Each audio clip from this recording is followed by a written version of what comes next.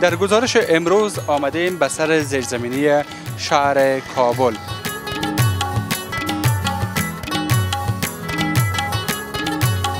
اگر تو پرسان بکنم که نسبت به سال گذشته و یا سالهای دیگه چند فیصد کارت ضعیف شده میتونی گفته برم؟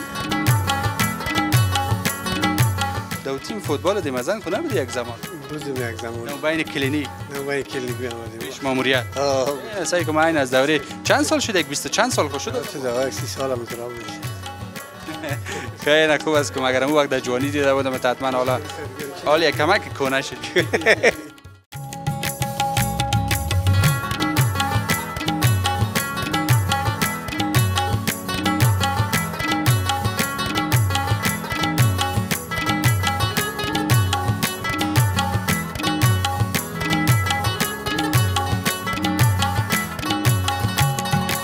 به نام خداوند. بینندگان ارجمند سلام، وقتتان بخیر، امید است که صحتمند باشین. در گزارش امروز آمدیم به سر زیرزمینی شهر کابل. می‌خوایم گزارش تهیه بکنیم، از مردم پرسان بکنیم که در این شب و روزی که یک عده از مردم افغانستان نگرانی سخت دارند از وضعیت امنیتی و از جنگ‌هایی که در دوردست‌های افغانستان و یا در چهار اطراف کابل وجود دارد. اما اول از همه اینجا یا در کل چهارراهی را چند ماه پیشتر شاروالی کابل خیلی مقبول ساخت. حتی اینجا سبزه و گیاه بود، یعنی در کل میشه بگوییم که سایه سبز بود. حالا ببینین که جز خاک و سنگچل و اینمی خسته همون دیگه چیز پیدا نمیشه. ایره کی خراب کرده؟ ما خراب کردیم، خودت خراب کردی، کس دیگه خراب کرده. یعنی ساحه سبز ساخته شد مگر ای که شاروالی کابل یک فرد را به خاطر ای که چطور بتونه نگهبانی بکنه، مواظبت بکنه از اینجا مقرر کرده بود یا خیر معلوم نیست. و در پالی از این مردم شکایت میکنن، میگن وقتی که سایه سبز شاروالی کابل ساخت خوب بود که اینجا را پنجره میگرفت چهار اطراف از ایرا، تا مردم اینجا را منحیث پیاده رو استفاده کرده نمیتونستن. و گپ دیگه که حدوداً 5-6 ماه میشه که داخل زیرزمینی کابل که یک راهی بود به خاطر عبور و مرور مردم، داخل زیرزمینی را هم تخریب کردن و میگن که اونجا را ما بازسازی میکنیم. ما رفتیم از اونجا هم دیدن کردیم، جز امو که تخت سنگای بغلای دیوار را اونا نصب کردن دیگه کار تا هنوز صورت نگرفته. کسایی که کراچی دارن دستفروش هستن، اونا گفته بودن که وعده کرده بود شاروالی کابل که در ظرف یک ماه جور میشه، ساخته میشه، بالاخره به بهره برداری سپرده میشه، مگر حدودا 6 ماه میگذره تا هنوز وضعیت زیرزمینی در حالتش باقی مانده. این گپ مردم است. خب از ساحه سبز ها میگذریم، از زیرزمینی ها میگذریم، بیاین که از دستفروش ها بپرسیم و به شما تصویر سر زیرزمینی الا پیش پل باغمیر نشان بدیم. گزارش هایی که قبلا ما ساخته بودم سالهای گذشته، چقدر رفت آمد مردم بود، چقدر بیروبار مردم بود، چقدر خریدارا و فروشنده ها مصروف کاروبار بودن، او را تمامش به چشم سر شما دیدین. اما امروز هم پرسان میکنیم از مردم که کارشان چطور است، کارشان نسبت به سابق چقدر فرق کردن، اگر کارشان خوب است چه دلیل است، اگر کارشان خوب هم نیست چه دلیل است. خب این طرف راه نیست، بیشتر از زمین آمدیم مگرم. خب یک مشکل هست که دستفروش ها راه را بسته کردن، خیر به خاطر که کاروبار نیست. شرکت های ساختمانی، شرکت های لوجستیکی، شرکت های دیگه یا در کل این جوهایی که در افغانستان فعالیت میکردن یا مؤسسات خارجی که فعالیت میکردن، یک تعداد زیاد مردم افغانستان را جذب کرده بودن، مصروف کار ساخته بودن. وقتی اینا تمامش بسته شد، مردم مجبور شدن بیاین جز دستفروشی و داشتن کراچی و کپه دیگه کار کردن نمیتونن. به اون دلیل تعداد از دستفروش ها زیاد شدن. میریم همون تو پیش. لالا سلام. انشالله کارامی است. چند سال است مفروشی شروع نکرد؟ ما یک 18 سال میشه. 18 سال میشه. امسال کار چطور است؟ امسال نظر در دیگه سالا خو کم هست، هرچند ما در زیرزمینی بودیم، همین 18 سال زیرزمینی بودیم. بعد در ماه یهود آمد که ما زیرزمینی را جور میکنیم. کارش هم 1 ماه 1.5 ماه بود، این 6-7 ماه میشه دیگه. کار دولت است، ما گفتم نمیتونیم، تاخیر افتاده دیگه. فعلا از زیرزمینی در روی سرک هستیم. اون موقع میشه که خدا جان گفته که دو چیز از من نخواهین، یکی مرگ یکی روزی را دیگه. نمی یک لقمه که اگر تو پرسان بکنم که نسبت به سال گذشته و یا سالهای دیگه چند فیصد کارت ضعیف شده میتونی گفته برم؟ بله 100%. بسیار مثلا 2 سال پیش 3 سال پیش روزانه چند عاید داشتی فایده میکردی؟ حالا چند فایده میکنی؟ 2 سال پیش 3 سال پیش با یک 600 افغانی را کار میکردم. حالا 200 که کار کنم بسیار پارچه. بله. تشکر زنده باشید. و این طرف میریم. زیر هتل پلازا از دیر زمان کورتی فروش ها کار میکنند، کسایی که کورتی لیلامی به فروش میرسانند.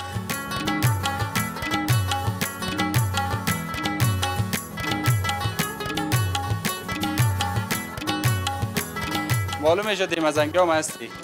نه دیمزنگی رو من کلاهش میشناسم. سلام. یکم نزدیک بیا خیلی. دو تیم فوتبال دیمزنگ خونه بودی یک زمان؟ بودم یک زمان. نو بین کلینیک. بیامدیم. پیش ماموریت. این سعی کنم این از دوره چند سال شده؟ 20 چند سال خود شده؟ شده 30 سال هم درام میشه. خیلی خوب است که مگر اون وقت در جوانی دیده بودم حتما حالا یک کمک کنه شد. مگم دل تازه است. خب خیر. از دیر زمانی که من خرد بودم یادم میاد اینجا رفت آمد میکردیم. این شما مردم در روی دستتان می بود کورتی میفروختین؟ کورتی میفروختیم بله. چند سال میشه؟ 30 سال خب 35 سال. 35 سال میشه. امسال کار چطور است؟ امسال کار بگو سخت است. چند فیصد کارت ضعیف شده؟ کار اگر 50% زیادتر ضعیف شده. از 50%. از 50%. اگر روزی 1000 عاید میکردی حال روز 500 هم نمیشه؟ بسیار مشکل. بسیار مشکل. دلیلش چیست؟ دلیلش اینه جنگ ناامنی میگم گپ سخن است. چی آرزو داری؟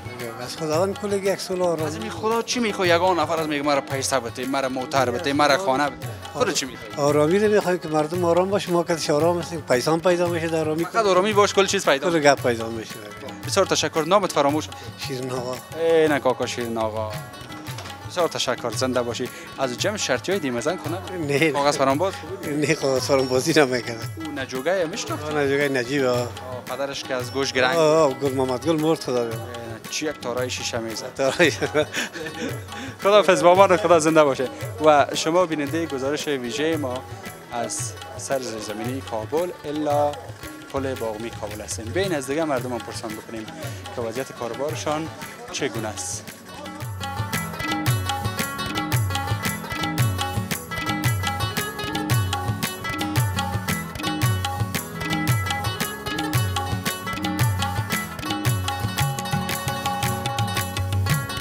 شما سالهای گذشته وقت دی پیاده رو قدم میزدین، اینقدر به راحتی که من حرکت میکنم امکان نداشت شما قدم بزنین یا پیاده بگردین. حتما چند جای تکر میکردین. مرد و زن در این پیاده رو روان بودن و یعنی به راحتی نمیتونست کس قدم بزنه. فرصتی یک موضوعی شاید گرمی است، اما من باور ندارم زیاد موضوعی گرمی باشه. خب وضعیتی است که یک تعداد مردم هنوز هم شما برین به ریاست پاسپورت یا ریاست پاسپورت یک روز من میرم گزارش تهیه میکنم، شما ببینین که چقدر گیر و بار مردم است. هر کس تلاش میکنه پاسپورت بگیره به شکل از اشکال یک طرف خدا بکشه.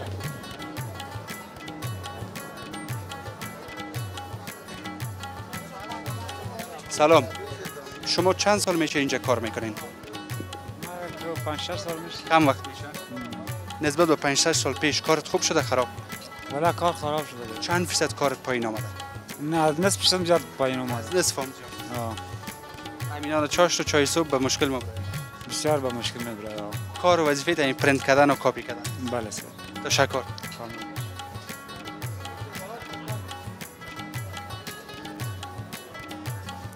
در این مسیر چند رستوران و شیرینی فروشی هم وجود دارد.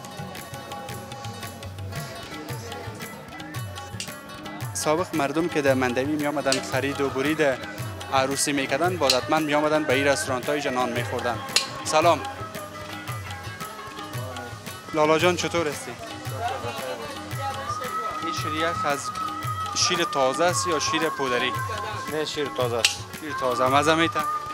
خوب است. از چندی تا چندی است؟ از 50 تا 100 200 300. چند سال میشه اینجا کار میکنی؟ اینجا 12 سال میشه. 12 سال. کارا چقدر تغییر کرده؟ بسیار زیاد. چقدر بالا رفته فایده تان؟ فایده بسیار پایین آمده. پایین آمده یا بالا رفته؟ پایین آمده. یعنی میشه مردم گفتن که امسال کارشان زیاد خوب است. نه کار بیخی گم است. چند فیصد کارتان پایین آمده؟ تقریبا 70%. 70%. اگه 1000 کار میکردی حالا 300 میشه. حالی 300 می. دلیلش میفهمی چی است؟ دلیلش قرنطینه است. قرنطینه.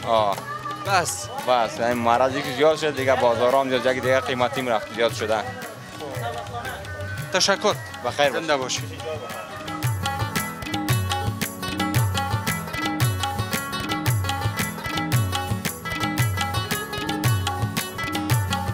اما وقتا خوب وقتا بود. سلام. چند سال میشه از این کارا میکنی خودت؟ از این کار یک 14 سال میشه. در کجا؟ اینمیجه جای. اینمیجه. پس میگه امسال کارایتان خوب است. امسال کارهای ما خوب نیست. نه راستی؟ راستی میگه. کاروبار نیست. چند فیصد کار پایین آمده است؟ از 100% یا در کار ما 70-75% پایان آمده. یک 20% 25%. 1000 پیدا میکرد یا 200 تا شو. 300 200 300. گوی دسلاف میشه گوی نمیشه. خب بازم همند از انگشترا کی است؟ علاقه از این مردم شهر کابل ما هست. دیگه از هر ولایت ما هست. وقتی در دست خود یا در کلک خود میکنه که از چی فایده داره؟ بیادر اصلا فامیدی شوق است.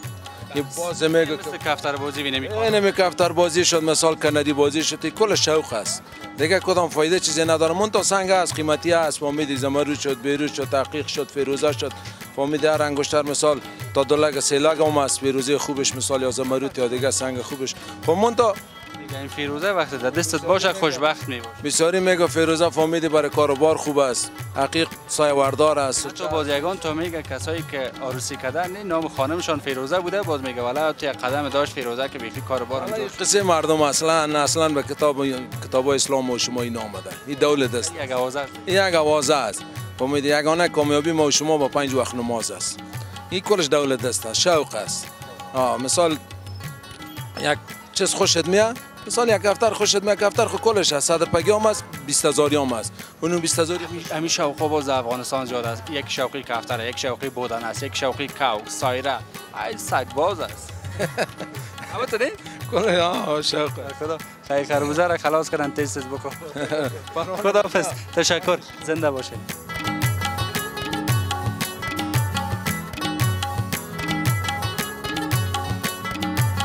یکی از بولانی پزای سرشناس کابل در همینجا کار میکنه، در همین مسیر ما، به نام بولانی شیرآقا. حتما شما شنیدین و ما هیچگاه از بولانی فروشی شیرآقا گزارش تهیه نکردیم و فکر میکنم هیچگاه در اونجا ما بولانی هم نخوردیم، با وجودی که از جمع بولانی پزای سرشناس افغانستان و بولانی خوشمزه اونا پخته میکنن مگر نرفتیم. امروز من میخوایم برم. در گذشته ها دیگرها رفتن گزارش ساختن، صرف من امروز پرسان میکنم. سالهای قبل دیگه دوستا وقت همراهشان صحبت کرده بود، مصاحبه کرده بود، گفتن که روز چندین بوجی اینا کچالو جوش میتن و به خاطر بولانی پخته کردن اونا استفاده میکنن. اما امروز که همگی از کاروبار شکایت دارن، فقط کوتاه ازشان پرسان میکنم اگر باشن که وضعیت کاروبار از اونا چقدر تغییر کرده. سلام. انشالله کلگی خوب است. عرقای خلیفه میخوای قسم سر کنه. والا گرمی سه. به خاطر گرمی یا ایره دیدی؟ خب خلیفه اصلی ما آجی صاحب کجاست؟ آجی صاحب خانه است نامده تا بالا. پسان میاد؟ 12 بجه خودش میاد. خودت چیش میشی؟ من شاگردش هستم. شاگردش هستی. بعد از آجی صاحب دیگه کی است؟ دیگه کس فعلا نیست، دیگه بچه‌هاش از خانه هستن و نامده. دیگه کل شاگردایش هستن. خب عالمی رئیس کی از فعلا در نبود از او آدم؟ در نبود این کلش رئیس. کلشان رئیس هستی. خب 12 سال میشه چه کار میکنی؟ زیاد شده، 22 سال شده که غیر از دیگه. همین 3-4 سال پیش دوستای من که آمدن و گزارش ساختن گفتن روز چند بوجی کچالو ما پخته میکنیم. چند بوجی بوده؟ والا موشه دیگه دقیق چی ندارم، حال از قرنطینه درازه. چند فیصد کارتان پایین آمده ای را خب گفتم میتونی؟ زیاد پایین آمده. تقریبا سابق روز چند دانه بولانی پخته میکردین؟ حالا چند دانه پخته میکردیم دیگه؟ 1800 ترات زیاد شده. سال سابق بود زیاد میشد، حالا کم میشه. حالا تقریبا چند دانه میشه؟ 800 1000 برابری دیگه. گپ سر بازار قرنطینه کرد بخیر میبینی فرصتش گپ نیست. اگر نیجی خصوصا چاشتی وقت روز که می آمدید نوبت نمیبود. او گپ صحیح تنال فرصت است. اگه 12 بجه بیایی بازم بیری بار است. اگه یعنی تغییر کرده کار. تغییر زیاد داره. چند فیصد میتونی گفتن؟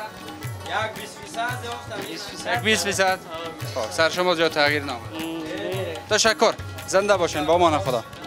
و شما بیننده گزارش ویژه ما هستین و اینی جوز فروش هم از همون جوز فروش های خیلی قدیمی هستن.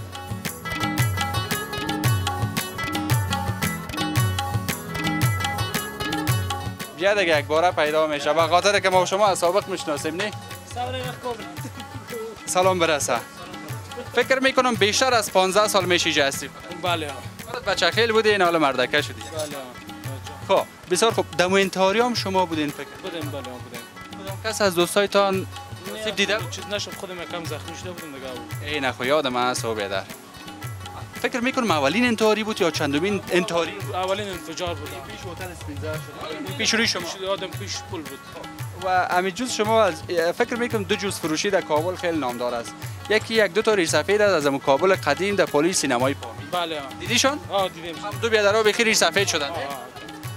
آدمای سخی هستن، آدمای نمازخوان خوب جوز جور میکنن و یکی هم من زمانی که خرد بودم پیش شما می آمدم خو یاد شما نیستم. بله. اینا رو به ما بگوین که کارا نسبت به اون زمان چقدر فرق کرده. والا کارا دیگه بعد نسبم که بگید نسبم زیاد تیر شده. از 50% هم پایین. 50% هم پایین اومده. دلیلش چیست؟ دلیلش چیست؟ دلیلش نام نیست.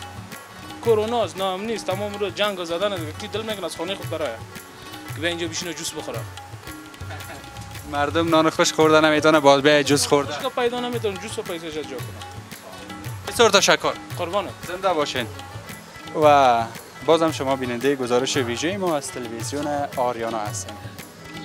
یک جوز فروش و یک بولانی فروش مشهور شهر کابل هم نظریات خود داشتند که چرا وضعیت خرابه، چرا کارایشان یک اندازه پایین آمده، در سطح پایین قرار داره. نظریاتشان شنیدین. بازم میریم یک چند قدم پیشتر.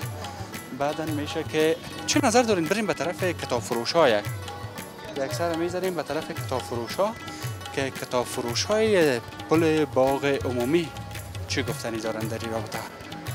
و این هم هتل اسپینزر یکی از هتل های مقبول مفشن و بردگران نمیفهم که مقبول بود یعنی خود زمانی که از وقتی که یادم میاد یکی از هتل‌های خیلی مقبول شهر کابل همین هتل اسپینزر بود. مگر آل هتل‌های خیلی مقبول دیگه هم ساخته شده و بلند منزل در شهر کابل همین 18 منزله وزارت مخابرات بود. مگر آل نسبت به 18 و 20 هم تعمیرایی هست که بیشتر منزل‌های بیشتر ساختن یا بلند منزلایی که بالاتر از اینا ساختن وجود دارد.